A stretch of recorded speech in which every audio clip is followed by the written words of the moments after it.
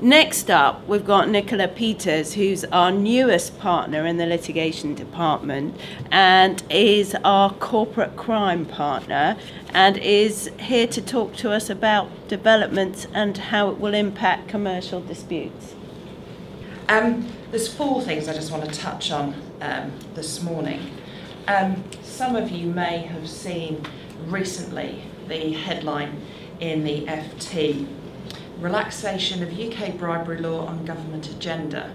That might have been music to some people's ears, given the problems in terms of interpretation, understanding the guidance, understanding when it applies to an organisation, particularly organisations which are incorporated overseas. It's quite early though, obviously in the history of the Act, to be looking at a review. We've only had one successful prosecution to date, which some of you may remember was actually a court clerk who was prosecuted for receiving bribes for basically failing to notify DVLA that the defendant had points awarded onto their licence, and he received several bribes, and he was a result of a sting operation. He was found to have been involved in receiving those bribes. So it comes back to the press that we were talking about at the beginning. We're told by the SFO that they've got 15 cases under development in the bribery arena, some pre and post the Act, and we're told that there's 7 potentially under the new Act. There's been no announced prosecutions under the new Act, particularly in the corporate arena, which is everyone is looking at for giving us some guidance on what Section 7 means. This story that's in the FT, though, isn't new. What the FT was saying was that effectively the Star Chamber, which as we know is the government body which has been tackled with effectively deregulating so business can actually get on with business, the FT says that they're about to announce the review of the Act. We've not had anything from government on this point yet. But this probably all goes back to a review which was done by a House of Lords Select Committee earlier this year, which was published in February, where they took evidence from a number of small and medium-sized enterprises. They took evidence from government as to various things as to how they can develop and how they can support business given the problems in terms of the recession. And one of the issues that they touched on was the Bribery Act, and they had quite a lot of evidence given to them about its effect on particularly SMEs, but also extending to larger organisations. One person who spoke to the committee said that the existing Act is virtually impossible to operate as far as a UK company is concerned. You cannot really take someone out to dinner without committing a crime. Now, at first blush, you think that sounds ridiculous, but actually that goes to the foreign public official offence, which has no concept of improperness even, unlike the first 2 offences. So technically under the Act, he's right. What we're given by government is obviously guidance which says that's ridiculous, that's not the intention. But as lawyers, it is concerning that on the face of one of the offences, it basically prohibits taking out foreign public officials for lunch. Now, we all know that wasn't the intention, but it is concerning that that's what the Act actually says. The evidence to the committee goes on and asks for clearer guidance on the practical application of the Act and the responsibility on SMEs for agents. One of the big concerns was to what extent you're liable for the acts of third parties, which goes to the Section 7 offence. There's also, though, taken with that, so some people are saying, let's have clearer guidance, we need to understand more. On the other hand, some people are saying, well, actually, the guidance we have is too prescriptive. So that leads to a nice dichotomy about actually where government is going to go. The other issue that has been raised, and we're told it's going to be part of the review when it's announced, is looking at the whole concept of facilitation payments. Probably some of you know that under the US Foreign Corrupt Practices Act, they have this exemption for facilitation payments. And the UK decided not to go down the FP route, decided not to exclude FPs from the Bribery Act and make them subject to the Act, and said they're bribes as in any other payment which is made. We've had a change of director at the SFO, and there's been with that a possible change in stance. And the previous guidance was basically that whilst they are illegal and we want to impose a total ban on them, but we want organisations to work to stamp them out. Now the new guidance, which has come out from the SFO, is to reinforce the message that these are illegal and say actually we'll look at the test which is in the Code for Crown Prosecutors and is also in the joint guidance which was issued by the DPP and the Director of the SFO. I'm not sure though that there is really, if you look down at what's been said by the SFO, there really is a change of substance. The test in the Code is exactly the same as it was before in terms of the factors for and against prosecution. So one of the key factors is whether or not the organisation is trying to stamp them out. And actually in a Q&A session, David Green has turned around and said it isn't the case that there is no flexibility over facilitation payments. So it's interesting as to whether there is actually a true change of position by the SFO. So if we do have a review, what's it going to look at? Where's it likely to come out? I don't think we are really going to see a change of position in terms of facilitation payments. The US themselves are coming under increasing pressure by the OECD to remove the exemption in respect of FPs. The OECD, as you may recall, severely criticised the UK back in about 2006-2007 for its approach to Bribery Act, to bribery prosecutions.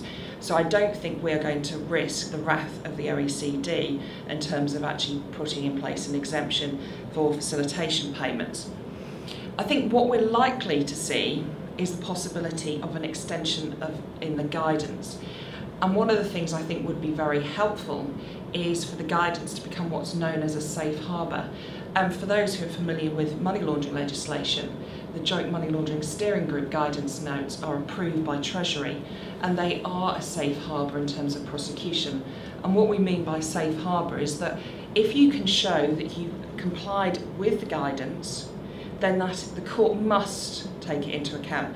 The test under the Bribery Act is that the guidance issued by the MOJ, the court may take into account, so it's a change of emphasis. So the JMLSG guidance must be taken into account. The guidance issued by the MOJ is a may be taken into account. So I think it would be helpful if actually there was a change of position in terms of the guidance. I think what we may though see to be to help business is some further guidance possibly on facilitation payments, emphasising that in certain cases actually they're not facilitation payments, they're payments exerted for extortion, under duress, and to give some examples of those types of payments and actually say they are not what we consider to be facilitation payments. I think that would help balance the position between what the OECD is expecting and what business wants, and I think that compromise position is probably the only position that the government will be able to get to. The only other movement, and I think it's interesting where the House of Lords Select Committee came to in terms of some of the evidence it referred to, was this test of improperness in terms of the foreign public official offence. And it might be an issue of whether we can actually insert the test of improperness back into that FPO offence which is in the Act in terms of Section 1 and Section 2. The second issue I just want to touch on very quickly is the possibility of reform of corporate criminal liability generally. The reason for having Section 7, the corporate offence in the Bribery Act, was to deal with the difficulties of prosecuting large organisations for criminal offences which required some form of mens rea, the mental element of the offence. Under English law, the traditional position was that for offences requiring a mental element, the mens rea part of the offence, an organisation could only be guilty whether directing mind and will, i.e. senior management, would also be guilty of the same offence. And those difficulties were the reasons for introducing the Section 7 offence. Both David Green, the new director of the SFO, and a Labour policy review which was announced last week, and saying what they would do if they came into government in terms of white-collar crime, have both suggested a possible extension of the Section 7 offence to other types of offences, i.e. importing a concept of strict liability on corporates for the acts of individuals who are associated with them, i.e. acting on their behalf where they are doing those acts in order to obtain business or retain business for the corporate. The US have a similar concept called respondent. It's actually respondent superior, which is a form of vicarious liability. Even there, though, there are real problems in terms of interpreting it and its scope, so it needs to be very carefully looked at. I think if I was a betting man, I don't think we would see anything being done in this Parliament. I think business would throw up its arms in horror and say, hold on, we're having enough problems with the Bribery Act and interpreting it. Look, you can't do this at the moment. This is just going to kill British business. I think in the longer term, though, medium to longer term, I think we might see some changes given the difficulties of prosecuting corporates. Then, thirdly, I just want to touch on an issue which organisations have been troubled with recently in terms of whether the SFO has really changed its stance on self-reporting.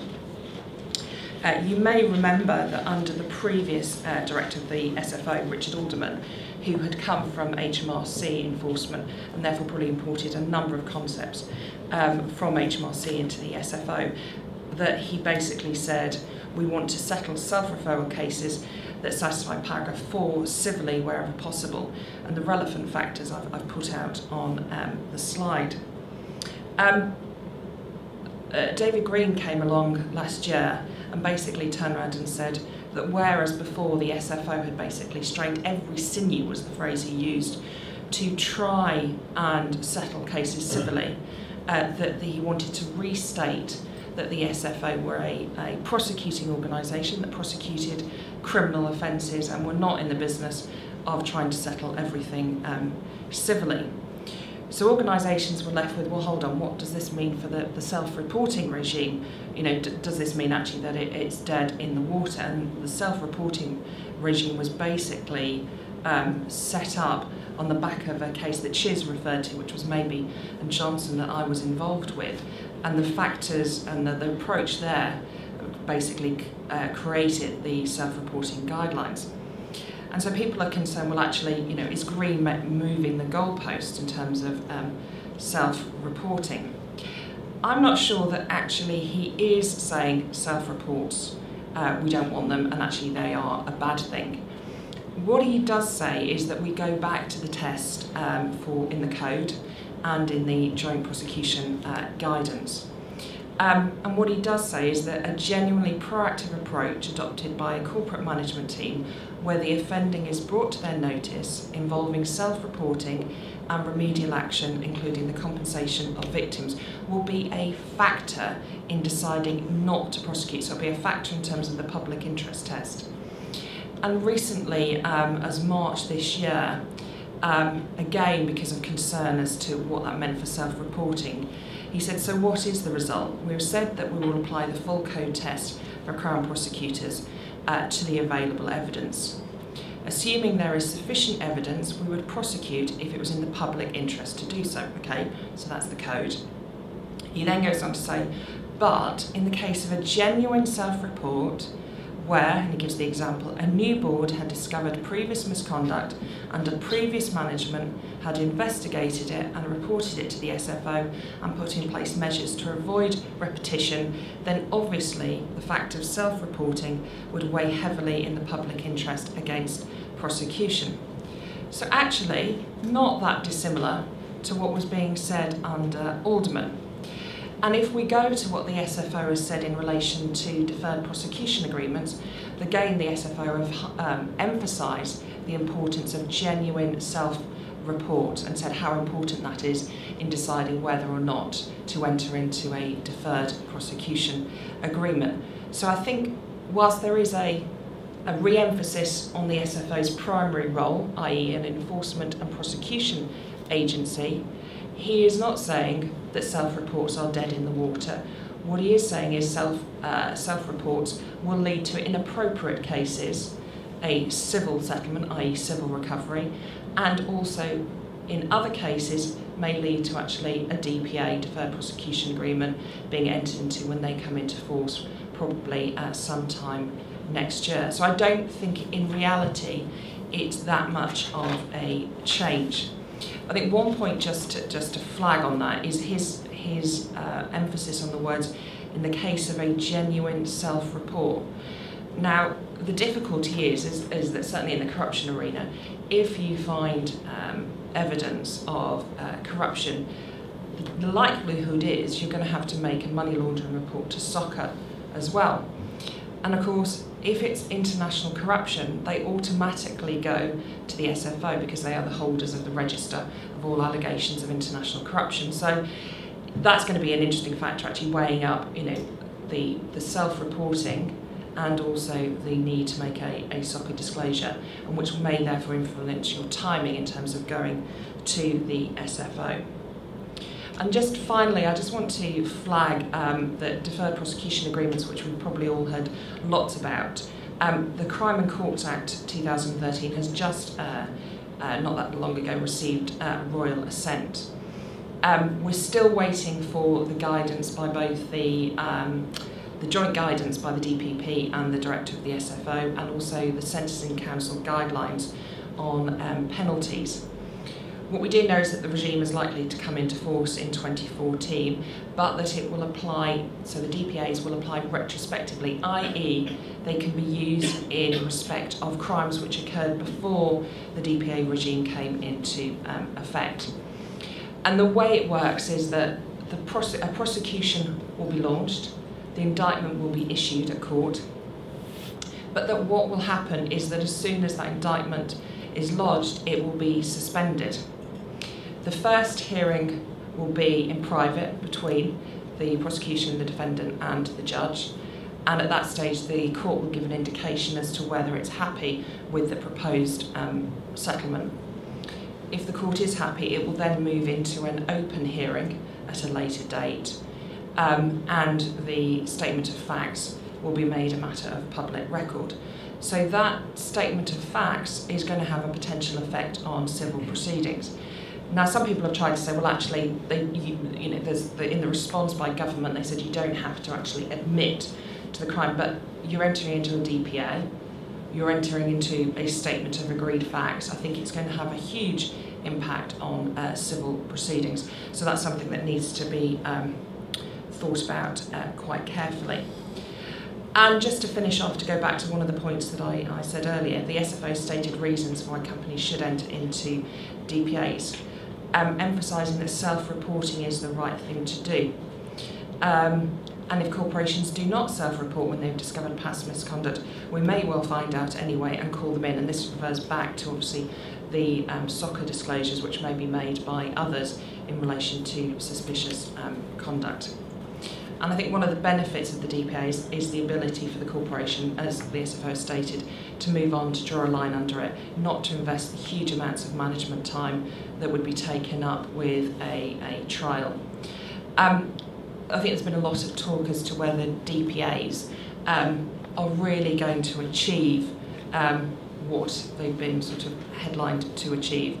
And I think the difficulty is that, unlike in the US, where we have huge levels of fines, in the UK at the moment we don't have that level of fines, although the court has indicated in Innospec a couple of years ago that it wanted to see fines move on in Innospec because the company was impecunious. The fine was actually at the lower end, but the judge clearly, and it was a appeal judge who was moved down, some say deliberately, to deal with this case, to send this message out, who said we are not prepared to accept fines in the amount that's been going on at the moment. We want to see fines at the level of the US, and there is no reason for not having fines pitched at that level. I think if the justice system moves on and fines and the guidelines from the Sentencing Council indicate that we are going to see fines at the US level, then I think DPAs will be very successful. But I do wonder at the moment whether there's enough advantages for a company entering into a DPA. I think it is watch this space and let's see what the guidance says. Thank you. And again, all very relevant stuff that we're dealing with all the time. Do you self-report? Do you let the SFO do their investigation and perhaps not find out all the facts, but with the risk of a criminal prosecution at the other end?